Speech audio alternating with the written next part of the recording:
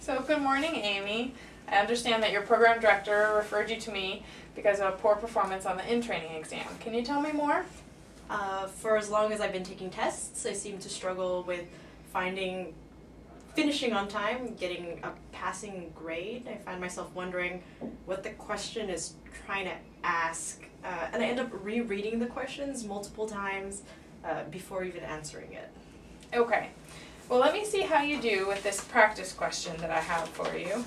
I want you to approach this as you would on any standardized test, except that I want you to read aloud and think aloud as you go through it. So if you normally read the entire question, read the entire question. If you normally just skim, just read what you're skimming.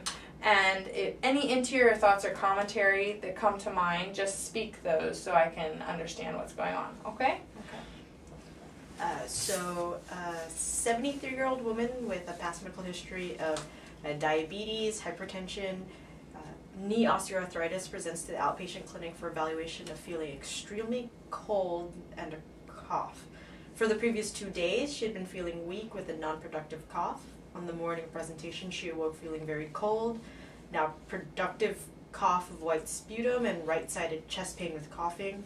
She denied fevers, rigors, limb swelling, changes in her bowel habits, or urinary symptoms.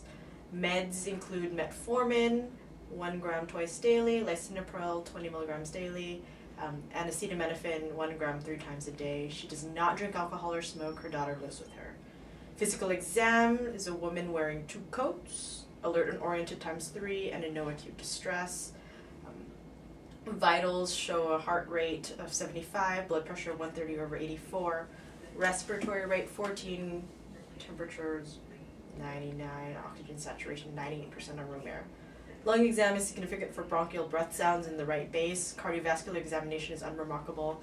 CBC shows a white count of 12.3, and a chemistry panel is normal except for a glucose of 116. Chest X-ray shows a right lower lobe infiltrate without effusion. What is the best choice for management of this patient?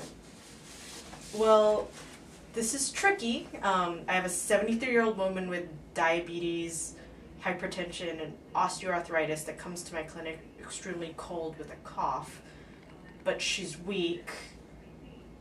She woke up really cold, new cough with white sputum, right-sided chest pain. She's very cold. She's immunocompromised from diabetes, but she's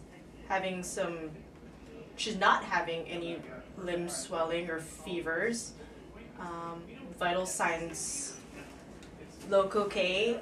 Blood pressure's a little high. Bronchial breath sounds in the base. White blood cell count of 12.3. Glucose of 116, and chest X-ray shows right lower lobe infiltrate. Best choice for management of this patient. So, looking at the answer choices, A, CT angiogram of the chest, well, it could be a PE. She's having cough and chest pain. B, inpatient treatment of ceftriaxone and azithromycin. C, inpatient treatment with imipenem. D, outpatient treatment with levo, or E, outpatient treatment with amoxicillin clavulanate. Well, most of these are antibiotic choices, so I'm going to assume she has an infection and not a PE, since there's lots of antibiotic choices.